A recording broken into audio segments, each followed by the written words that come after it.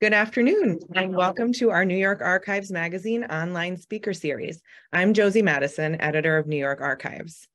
Today, we're joined by Claire Fleming and Tom Ruller for our program, Mapping the Empire State, Discover New York Through 10,000 Plus Maps Preserved at the State Archives. Claire Fleming holds an MS in Archives Management and an MA in Photographic Preservation and Collections Management. She is both a staff member at the Archives Partnership Trust and a reference archivist at the New York State Archives, as well as adjunct professor at the University at Albany in the Information Science Master's Program. Claire is the project manager on a grant to conserve and digitize a set of our Schillner maps, exquisite and massive hand-ruled maps created in 1896 to document the structures of the Erie, Champlain, and Oswego canals. Tom Ruller has held the position of New York State Archivist since 2015. He has been an active professional and is the author of several peer-reviewed journal articles and reviews on the use of technology in archives and the preservation of records in electronic form. He's been a consultant for several state governments and other organizations focusing on electronic records management and preservation. So for those of you who have joined us today, there will be a question and answer session at the end of the presentation. So you can feel free to submit questions throughout the presentation using the Q&A box at the bottom of your screen, and we'll get to as many of those as we can at the end of the presentation. And without further ado, I am pleased to introduce Claire Fleming and Tom Ruller. Thank you very much, Josie, and hello, Claire. Hi, Tom. This should be a pretty fun and I think hopefully engaging and informative program. You know, we put the title together for this and we said discovering over 10,000 maps at the New York State Archives. The truth is we have over 80,000 maps in our collection that cover all kinds of topics and from all kinds of sources.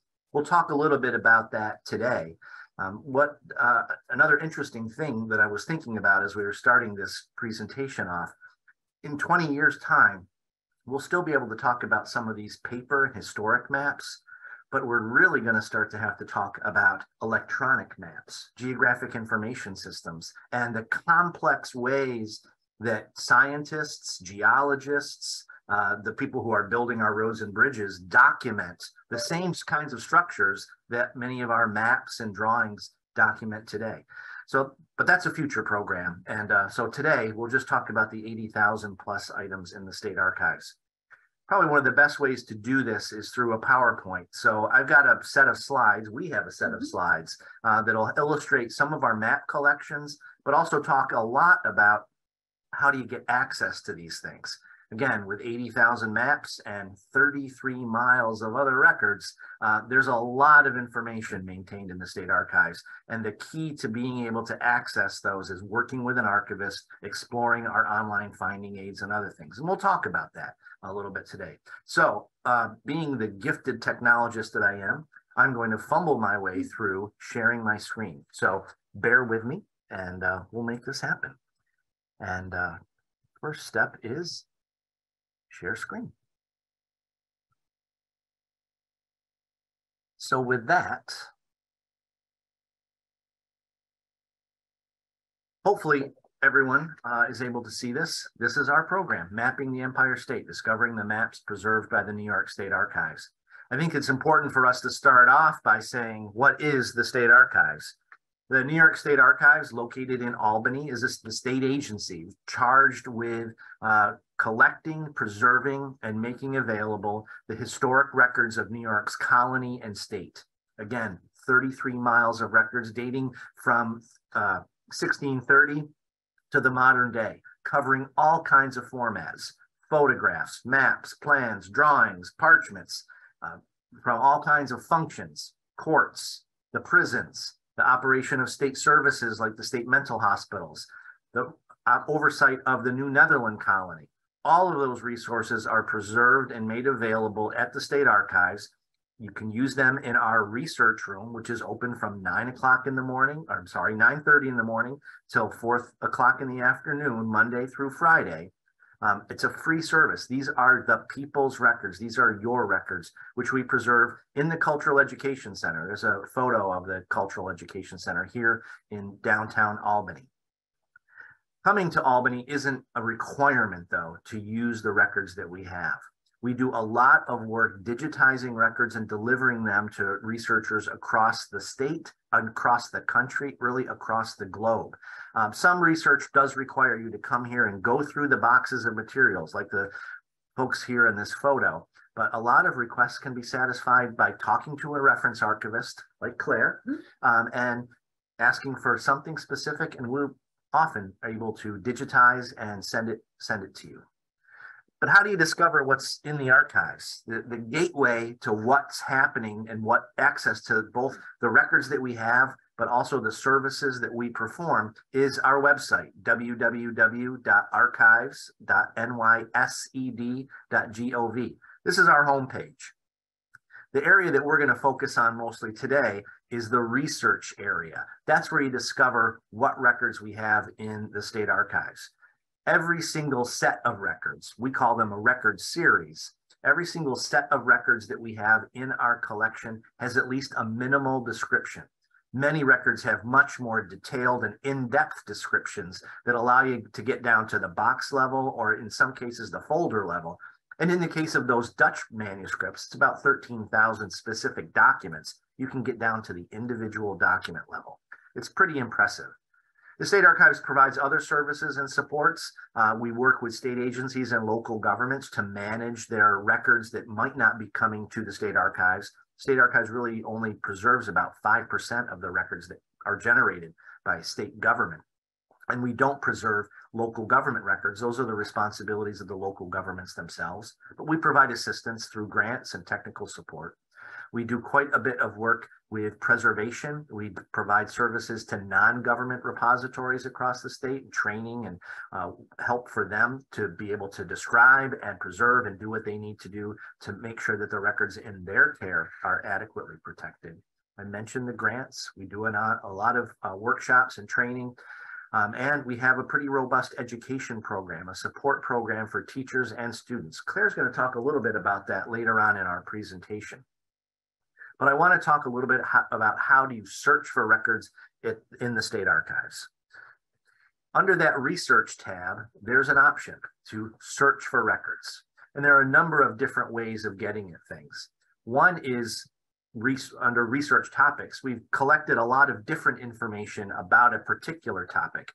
For example, land records, or prisons, or the Dutch, or the military history, where it'll guide you through the kinds of records that satisfy that particular topic.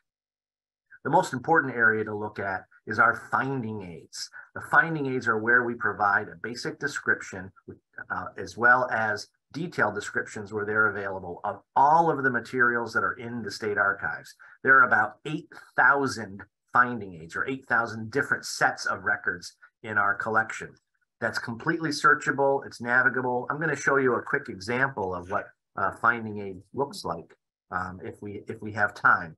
But the finding aids is really the key to discovering what's in the State Archives. It's very user-friendly, very easy to use. Our online catalog, which we share with the State Library, provides basic hard catalog information about the records in the archives. Our digital collections is another tremendously valuable resource. And some of the maps we're going to look at today are also reflected as digital files in our digital collections.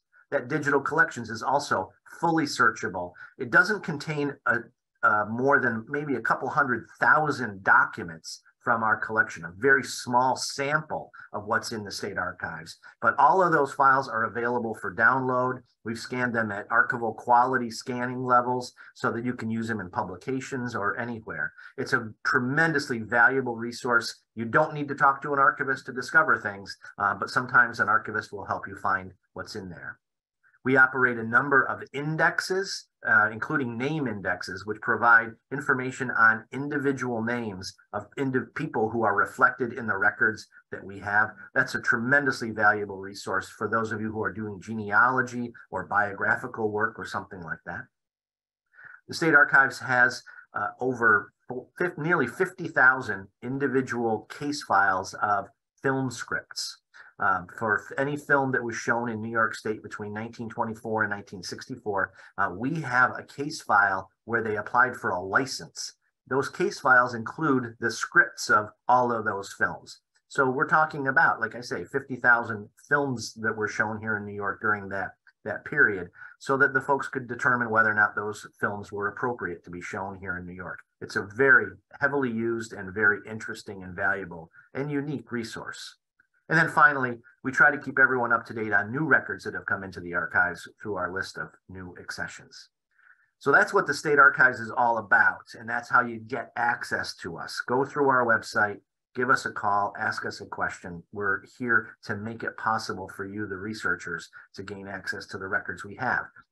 And some of those records look like this. This map is one of my favorites. This is the planning map. This was the map drawn about 10 years, maybe 15 years before they flooded the Sacandaga River Valley, where they projected where the Great Sacandaga Lake would fill in. The tremendous amount of engineering work that went into figuring out where that lake was going to show up is really so well reflected in this map. Again, this map was prospective before they built the Conklinville Dam and created this massive lake. But it's a great and tremendously valuable resource for understanding the communities that were flooded, for looking at where the original Sacandaga River was. It's a wonderful example of a beautiful map of what has now become a very beautiful part of our state. It was a beautiful part of our state to begin with, but now it's a very heavily used for recreation. I want to dive a little bit in on this map in particular, because I know this area pretty well. I grew up near the Sacandaga Reservoir. You can see the line for the railroad that served the Northville, which is at the very north end of the lake. That railroad line is now all but it is abandoned, and much of it is underwater. You can see the names of the small communities that were flooded. You can identify some of the locations of the cemeteries where bodies were exhumed and moved to other locations. And you can get a sense of the elevations around the lake and the depths of the lake, which you wouldn't ordinarily be able to do. It's a really beautiful, beautiful resource with a lot of information in it. That's what maps do. They tell us a lot about the physical environment, the natural environment, and the human environment. All of that collected in one place. That's why we're so happy to be able to preserve and make many of these maps available. So where are the cartographic resources in the State Archives? We organize our records based on who created them. So in this case, we want to know what state government agencies were responsible for generating a lot of the maps that we're going to talk about today, and many of the maps that we're not going to talk about today. Of course, it's very easy and logical to know that the New York State Engineer and Surveyor created an enormous amount of the maps, and that some of those maps are pretty old. You can note from our PowerPoint, 1686 is the earliest set of maps from the New York State Engineer and Surveyor. Now, of course, it wasn't the New York State Engineer and Surveyor, it was the Colonial Surveyor General. But those records continue to be kept and maintained by that agency. So we'll talk a little bit about those records, but I want you to pay attention to a couple of things here. One, the creating agency, the New York State Engineer and Surveyor. Two, that number, A4016.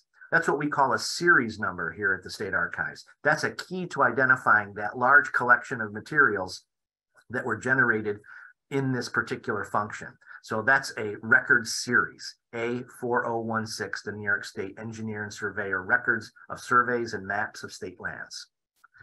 That's the communication that you give to the archivist when you're looking for particular maps from this particular set of records. Another set of records, or another source of creation of a lot of maps, is the New York State Land Commissioners, series number B2321. It's the New York State Commissioner of the Land Office Lands Underwater Application Files. The state had ownership of lands underwater, so if individuals needed to build a dock or do some kind of interaction with a body of water that touched their land, they needed to apply to the state land commissioners. This is a function that continues on to this day. And So they had to supply maps, a justification, and a plan for what they wanted to do. So there are a lot of much smaller scale maps for individual parcels of land across the state in series B2321. Another set of maps really are drawn out of a set of records from the state letters patent from the New York State Department of State or the Secretary of State's office, series 12943. The state letters patent. And you can see that's a function that continues to this day, but it dates from 1664. So these are really valuable records to understand land ownership and property ownership, but they contain not just the information on the awarding of the patent or the grant of the land by the state to an individual or a group, but they also include a map or several maps relating to that patent. There were a number of very large patents across the state. We're going to show a little map of one of them, the Totten and Crossfield patent, at least a piece of it. But that's one example of these large tracts of land that were awarded to individuals.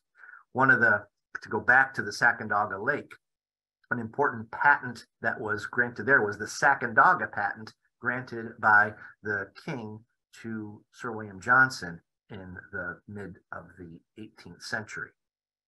Another incredibly valuable resource and large producer of maps were the canal commissioners. Now, the Erie, Oswego, and other canals across the state were operated by a series of state agencies or commissions.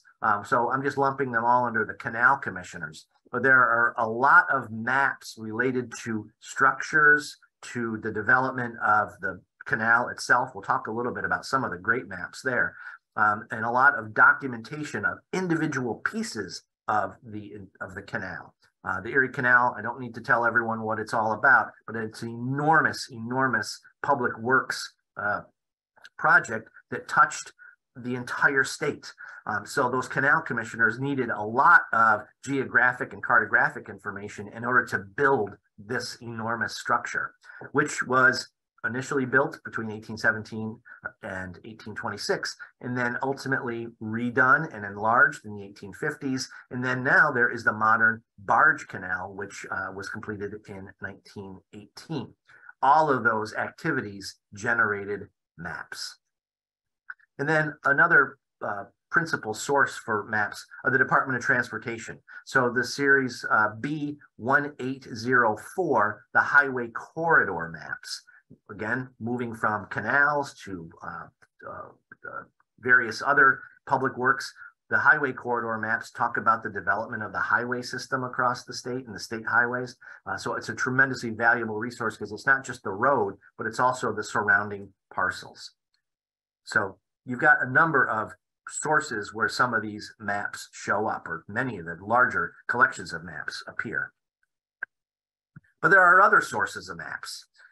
One small set of records is the Forfeited Lands of Loyalists, Series A4032. The New York State Commissioners of Forfeitures, lists of sales and accounts of payment for confiscated lands. So again, after the Revolutionary War, the state confiscated the land of those individuals who were loyalists, and then redistributed those lands. That required maps to be made. So that's another really important set of records. There are a lot of records related to state facilities and state parks. Series 18552, the New York State Department of Public Works, the Real Estate Division Director's right-of-way map tracings, 1900 to 1945. These are fairly large, relatively fragile maps, but they're a tremendously valuable resource for understanding how the state established a right-of-way across this in lots of different situations, including in state parks. Series A1346, the Conservation Commission recommendations to the Commissioners of the Land Office on land purchases for New York State parks. So all the parks that we enjoy today, at some point, the state attempted to purchase the land or needed to purchase the land. So they made maps of what those land purchases were, or the land that they were looking at was. Another really important series of records. And then finally, military patents. Series A0447, the New York State Department of State military patents granted oftentimes, in many cases, to individuals who served in the state militia, and the state awarded patents to them for lands, Western New York, and in some cases in the Adirondacks. So a number of different places. Maps aren't all in one place. There's not one big vertical file of maps. They show up in sets of records that perform different functions. I want to talk a little bit more about the canal maps and the series of maps that sort of help us understand and document the Erie Canal. So in 1817, the original maps of the Erie Canal survey show the proposed route of the canal. And then I won't read all of these, but there are a number of really important maps. And we're going to talk a little bit about the Holmes-Hutchinson maps that were done after the original Erie Canal was constructed. And then the Schillner maps, which are very large scale, and they show the enlarged canal system with the rights of way. Claire is going to talk a little bit about some work that we've done with those Schillner maps most recently to improve their accessibility and utility to people. And again, there are thousands of maps of individual sections of the canal. It's a really tremendously valuable resource. This is one of the Holmes-Hutchinson maps. This is out near Rome. You can see Wood Creek.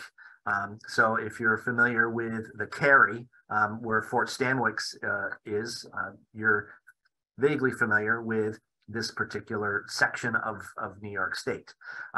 You can see the kinds of detail that are here, not just the specific scientific or cartographic notations, the elevations, et cetera, but also the locations of various structures that were there. There was a dam with a sawmill, the United States Arsenal that was located out there, and then there's the Rome Canal, which intersected with the Erie Canal out near Wood Creek. So that's series A0848. Really incredibly valuable and beautiful set of records. Almost all of series A0848 has been digitized and is available on the State Archives website in our digital collections. So again, all of those maps they're there for you to look at, to enjoy, to download. You can download a high resolution copy. And if you're a real collector and like to have beautiful maps, you can download one, bring it to your local photo store, print shop, and you can have one of these beautiful historical maps hanging in your living room. You know what? One of the things that's interesting to think about maps, and we look at all the notations on here, are the lengths and the elevations, et cetera. We thought it might be interesting just to show you, this is an artifact from the Smithsonian Institution used by surveyors. These are the chains. You hear about the distances or the lengths of particular things. These are the chains that were reflected in the word chains. These are the chains that were used to measure some distance and a long distance out in the field by surveyors. So when they say, it's 50 chains from the big, large boulder, that's what they were using. Literally, they were using chains.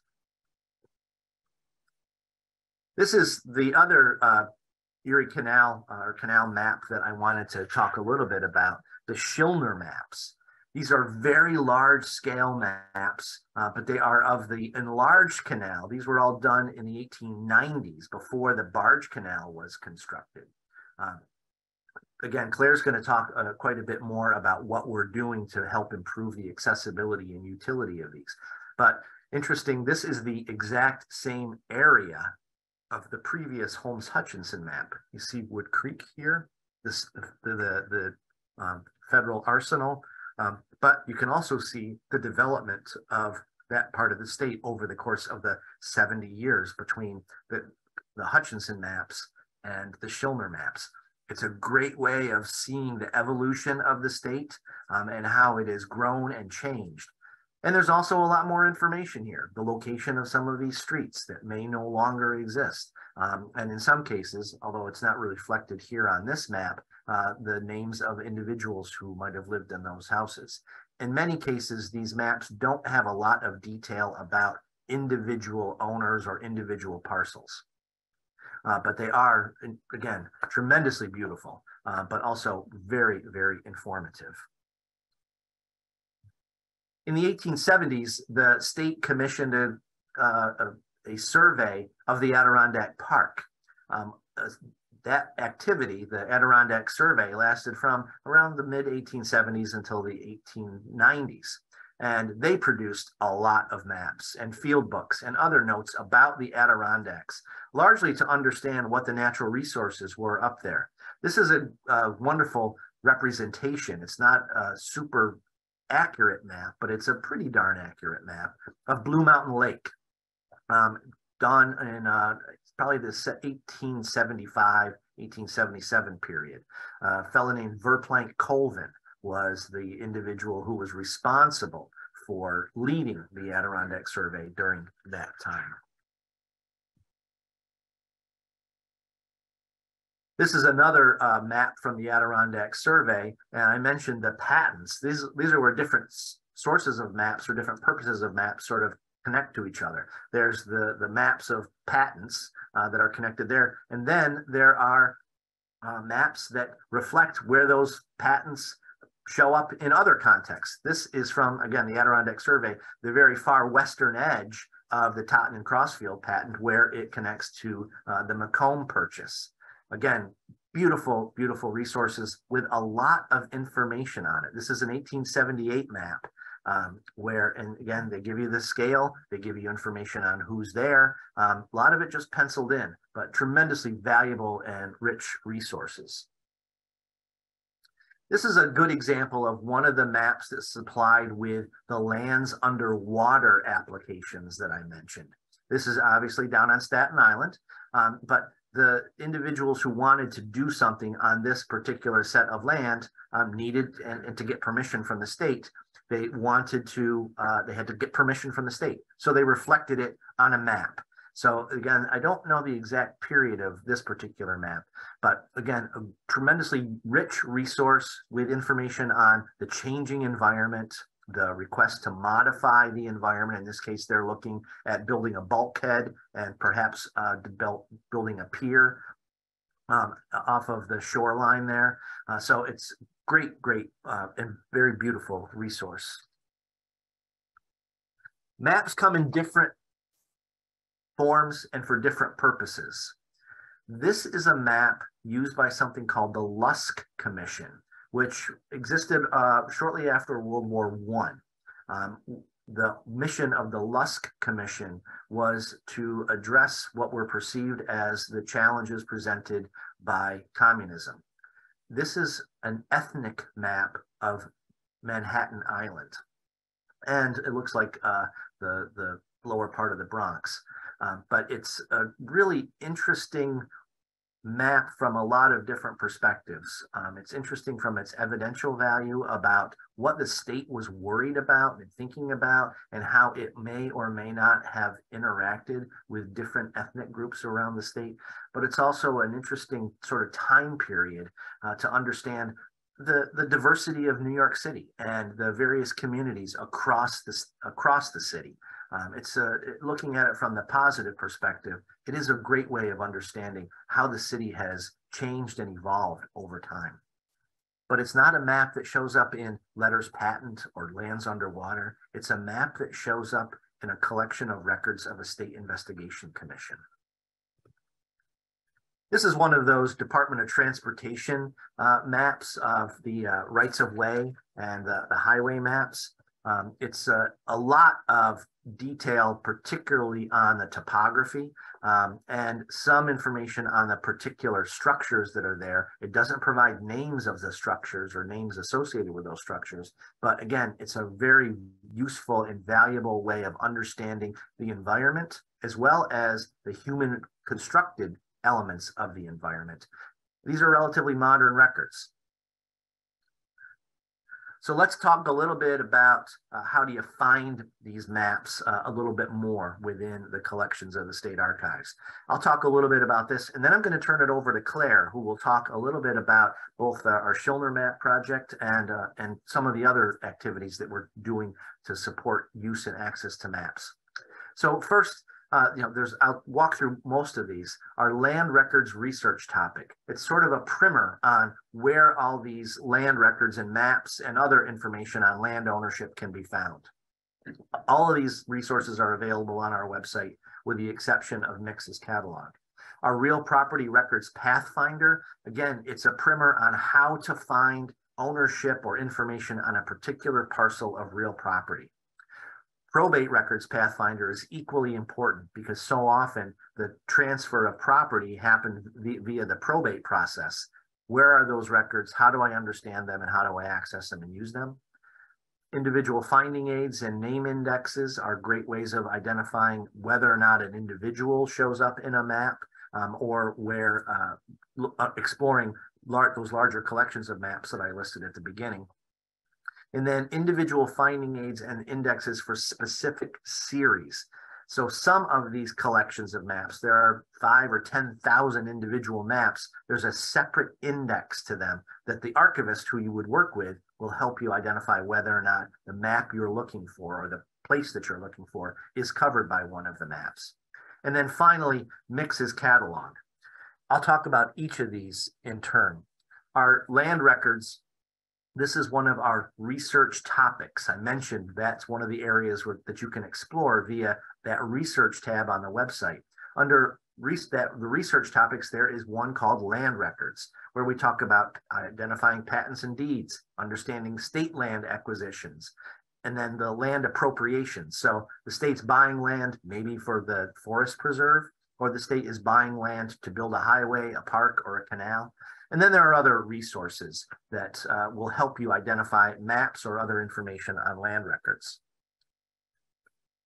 Our real property pathfinder is a really rich and deep resource of how do you understand records about real property in various areas: the Dutch colonial period, after 1823 in New York State, Kings County or Brooklyn, New York City only, or recorded deeds and mortgages, which have been digitized by Family Search and are available through the State Archives if you come to our research room. This is a really valuable resource for those who are just discovering how to find maps or how to find information on real property within the records that we preserve here at the State Archives. I want to talk very briefly about MIX's catalog. If you're using historical maps in New York, MIX's catalog is an essential resource. So the main index to these early maps, again, maps created prior to 1859, were cataloged by this guy, David Mix. That's why we call it MIX's catalog.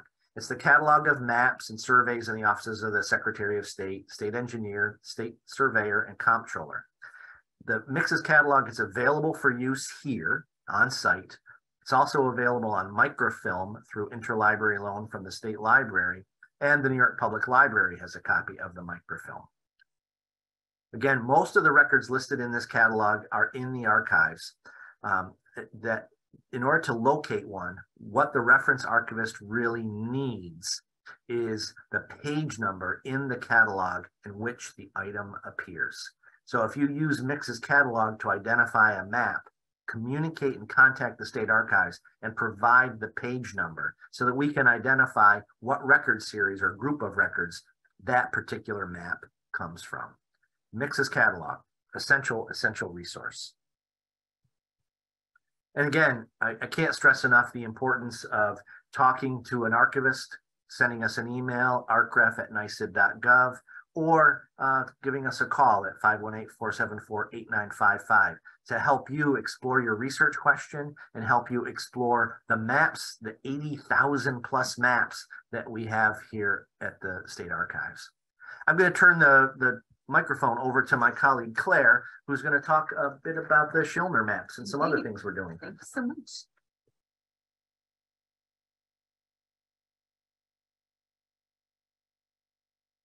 All righty, so that was informative, to say the least. Thank you, Tom.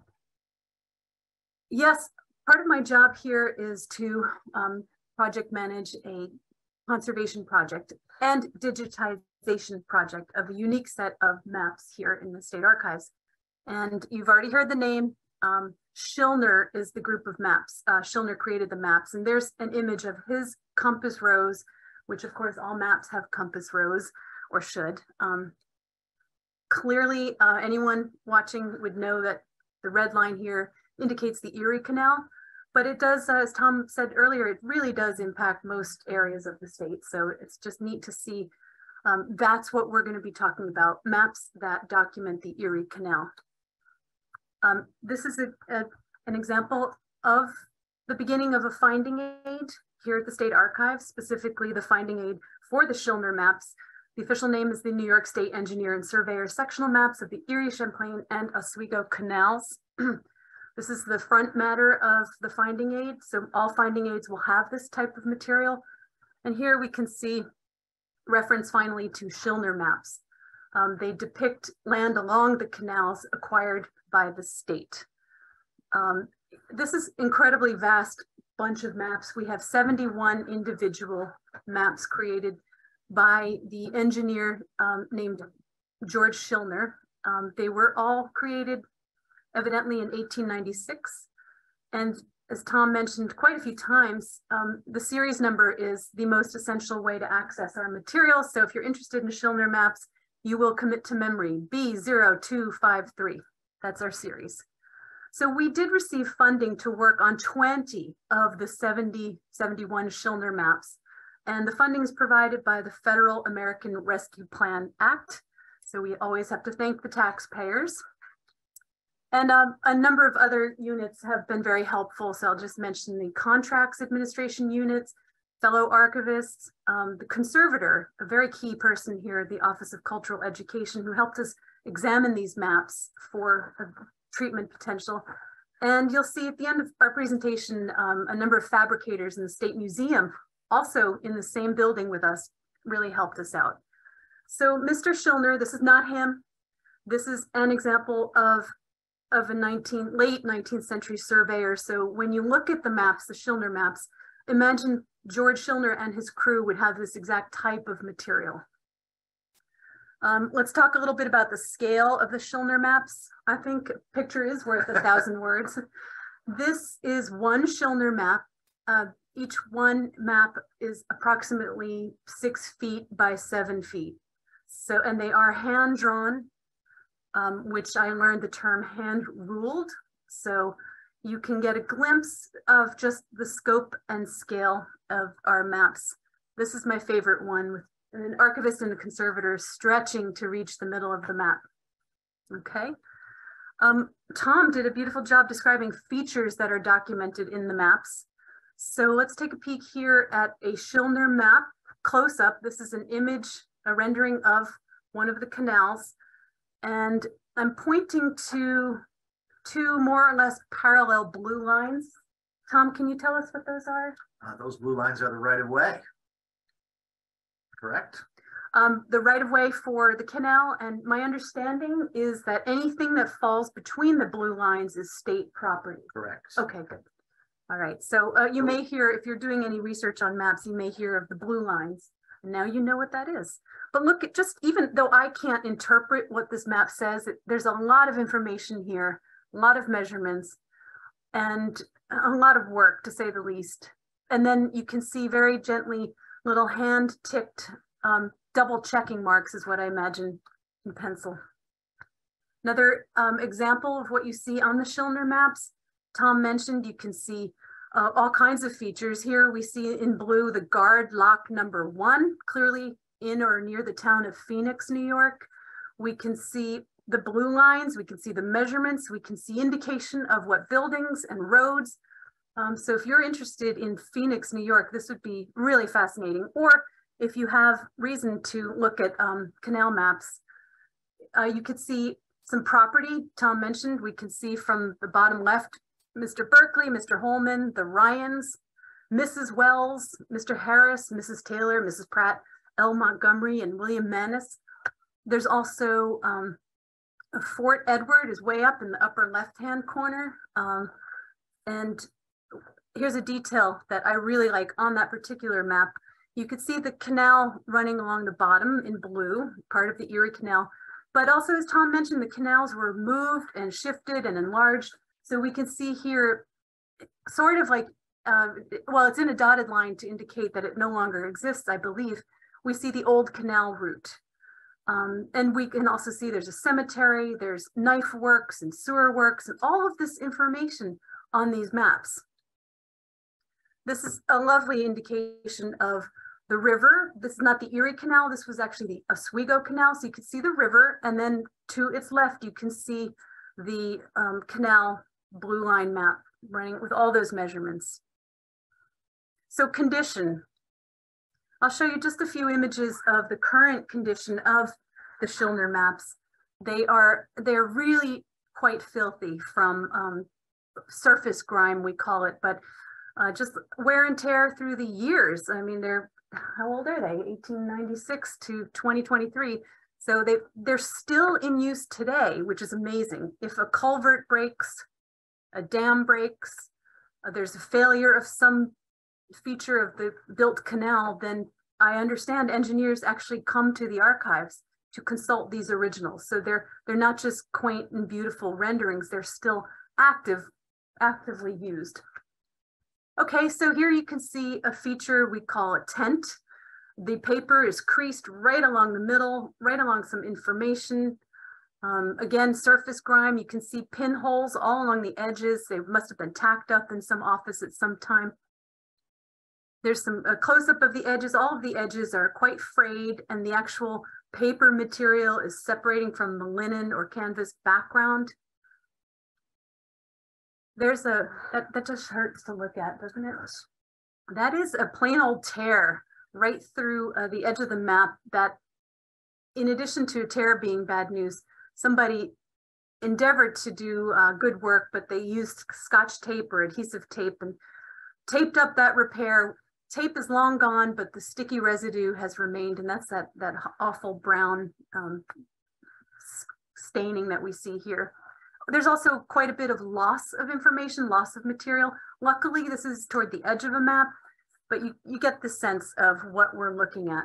There's an indication that each map has an old vintage number tacked to the back, but also, again, you can see down to the right, you can see all those fingerprints. And I think the conservator was wondering if some of them are in blood, and some are oil, some are field dirt, who knows? We could do a forensic study. Again, here you can see the surface grime, you can see a crease running up through the compass rose, and tear here and there. So some condition is really bad and some is not as horrifying, but we did, through the ARPA funding, we are able to, and through a bidding contract procedure with the state, we were able to invite the bidder of the Conservation Center for Art and Historic Artifacts to perform the conservation work. There's their email and their phone number if anyone's interested in such work for your own stuff. So proposed treatment, I'll speed through this. They're the Conservation Center for Art and Historic Artifacts, which I'll refer to as CCAHA. They wrote up a treatment proposal for each map, and it includes all kinds of details. Relocating detached fragments, cleaning with vinyl erasers, mending the tears with mulberry paper, and consolidating those split vertical creases and so forth with certain conservation materials. Once that's done, all 20 of these maps will be delivered to Innovative Document Imaging, idiimage.com, and they have the capacity to digitize these huge maps as one image. So 6 feet by 7 feet is pretty hard to find. We found it difficult to locate digitizers who can do anything that big. Finally, the maps did leave the state archives last month, so I'll show you a couple images about the transportation. I did mention earlier that the museum fabricators were really helpful. This gentleman and his crew created inserts. You could see those wooden, he's holding an insert, and each of the Schillner maps is wrapped around a tube, so the insert would go into the tube, and he made these custom crates for us, which is really sweet. So we thank the New York State Museum crew for that. So this is, the maps are not in this photo, but he was testing out the shape and size, and we did a lot of measuring and a lot of back and forth. So 20 maps. We brought these crates up to the State Archive stacks, and this crew of carpenters and fabricators helped us. That's one of our conservation technicians in the back. We had to load the 20 Schillner maps into these custom crates. You can see the wooden custom doweling, or whatever you want to call it, going into a map container, and that's a fellow archivist in the back there holding it. So it really does take a lot of people to move anything this big. And finally, each map was secured into position. I liken this to a wine rack, like a really gentle wine rack to carry our 20 maps from here to Philadelphia, where the Conservation Center is. And there's the crew with the 20 maps loaded up in the custom crates, which, good news, we're going to be able to keep those crates and reuse them for remaining Schillner maps if we get more funding to do that. And finally, here's an image of the crew and a driver from Innovative Document Imaging. 2 crates are loaded up in an air-conditioned, custom, cool, little van, and that's leaving through our loading dock. So when completed, the conserved Schillner maps will be returned to cool and secure storage here at the State Archives. The digitized maps can be made available on our website of primary sources and K through 12 lesson plans. Tom mentioned this earlier. We do have an education component. So I'd love for you to jot down that website, considerthesourceny.org. And these maps, you can see there are some Schillner maps already on this website being used for classroom work, lesson plans, but they're just snapshots that have been uploaded. Now, when these maps come back, they're going to be so crystal clear and clean and mended, and it's going to be a real nice project. And finally, the digitized Schillner maps will be available for all New Yorkers, but also the world. And I think that's all we have. Claire, thank you. Yes. And I think that last point that you make is really essential. The work that we're doing with these maps aligns with our commitment to making the resources under our care accessible. And digital technology really makes that possible. So those Schillner maps that you're digitizing will again be available on our digital collections for download and use. You won't need to come to Albany. You won't need to get a group of archivists around to heft this enormous thing and put it in the map room and see it. You'll be able to interact with it at your home. Yeah. So that we've got a few minutes left. I think there might be a couple of questions in there, Josie. There are a few really good questions, and thank you so much for that. Was a really informative presentation and beautiful, beautiful maps. So we have a question about the 1801 Simeon DeWitt map of the state that's printed in 6 or 9 sections. Does anybody know anything about that map? I don't know anything specific about that map, but if you send an email note to that ArcRef mailbox that I listed and ask for more information, it might even be on our digital collections, but we can give you all the background that we have on that particular map. We're happy to do that. arcref@nysed.gov, ARCHREF. Okay, and that might, we have another sort of specific question about where a person might find information about the Cannonsville Dam and the land that it submerged. Those records will probably, again, be in both the Surveyor General and the State Engineer records. And again, that's probably where all that information is, especially if it was a state-sponsored project. The state would have had to approve it. Depends on when the dam was built. So that's an important factor. Again, with that kind of a specific research question, contacting us at archref.nysed.gov or calling 518-474-8955 with a specific research question, the archivist will help you find where those records likely are. And they may be in a couple of different places. Again, my immediate assumption is that those records are probably under the land commissioner's records. again, depending on the time frame of when the Cannonsville Dam was built. Is there any work done on overlaying, present day Google Maps on historic maps?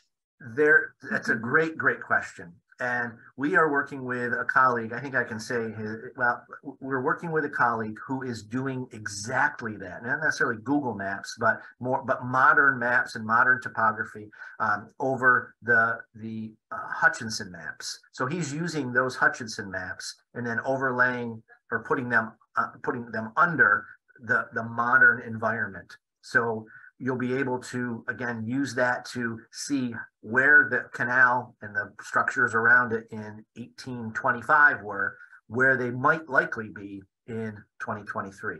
It's one of the things that we're fortunate to do here at the State Archives is we have the New York State Archives Partnership Trust. And they provide research fellowships to individuals who are doing, a deep dive in an important area. And one of our Hackman Research Fellows is doing this particular project. We're excited for this to be done, and eventually those electronic maps will be online for all of us to explore the Erie Canal of 1830 with today's eyes. Well, that's wonderful, wonderful news. I think there are a couple more, sort of specific research questions, and I'm gonna, in just a moment, as soon as I'm done talking, put the ArcRef email address into the chat so that if anybody wants to copy that down, but again, it's archref@nysed.gov, but I will put that in the chat. But another question we have is, do we have any examples of research projects that have been done with these Schillner maps yet? I don't know that there's any specific projects done with the Schillner maps right off the top of my head. Most of the research has really been done about the construction of the canal. So, and again, the Schillner maps talk about the environment that we're dealing with, but you couple it with the minutes of the Board of Canal Commissioners, you couple it with the contracts for the construction of the canal and the details there. You couple it with the land acquisition and surveys, the written out surveys. All of that put together helps provide the story and of what the canal did in terms of how it interacted with the land and the property owners adjacent to it. Okay, and we have another, I think, good question about, are the maps searchable for place names or personal names? If they're digitized, are you able to search by those keywords, or how does that work? Our name index is a way of getting to the maps. Usually it's through the letters patent or the land contracts, the individual's name. So using our name index can get you there. But in many cases, and I referred to this at the very beginning, many of these larger map collections where there's 8,000 or 9,000 individual maps, there's a separate, sometimes card file or card index that connects, that provides access to what map contains what feature or what place. And that's where that information would be in many cases. So I wish there was one size fits all. Here's the one answer, but given the nuances and the changes of what the maps were, why they were made, what kind of information they contain, you almost have to look at each individual map as its own sort of vertical and figuring out what does it have and now how do I get at the specific information in it. Can I add to that? Please. The Hackman research resident that Tom referred to is providing exactly that type of index for his work. So that's part of the product that we're going to see for that particular set of maps. Very valuable. That is valuable. Do you have any suggestions for funding for scanning local government maps other than the local government records grants, or suggestions for any universities that may have skilled interns to help with mapping projects? On the first, of course, I immediately would go to our local government records management improvement fund, but for different kinds of map projects, if they're historical maps, there are a couple of different places that you can look. There's a couple of federal programs.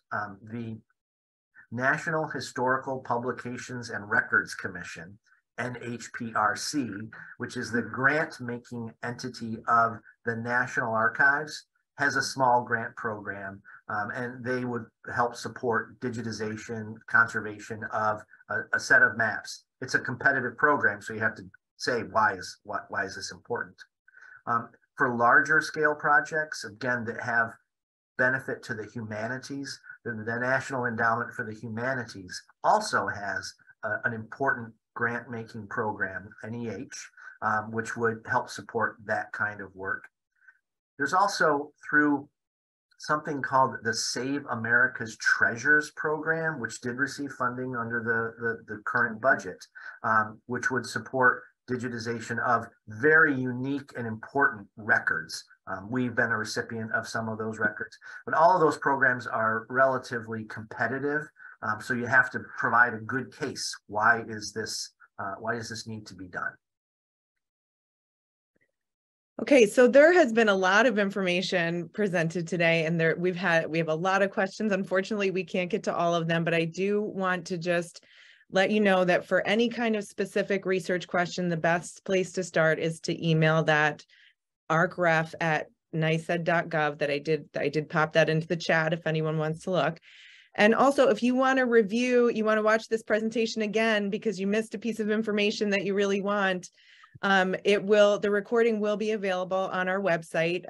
It may take up to 2 weeks for us to get it up there, but you can go to nysarchivestrust.org, and then you'll just click on online events, online speaker series. And if you click on the past events, there will be a little button that you can click to watch now for all of our recorded conversations. So I also want to thank our speakers today, Tom Ruller and Claire Fleming, for all this wonderful information.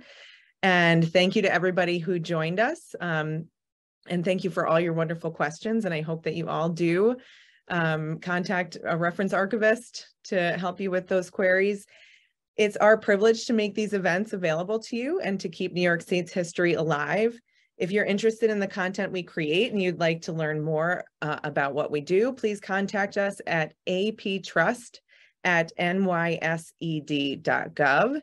And as a bonus, you can receive a free past issue of New York Archives magazine. And please join us on February 7th at 12:30 for our next New York Archives magazine online speaker series. That one's called A Bridge to Justice, The Life of Franklin H. Williams. Authors Enid Gort and John Carr will discuss their new book, which sheds new light on the practical, pragmatic bridge builder and brilliant yet complex individual whose life reflected the opportunities and constraints of an intellectually elite Black man in the 20th century. And if you'd like to register for that event, again, you can visit our website at nysarchivestrust.org. Tom, Claire, thank you so much.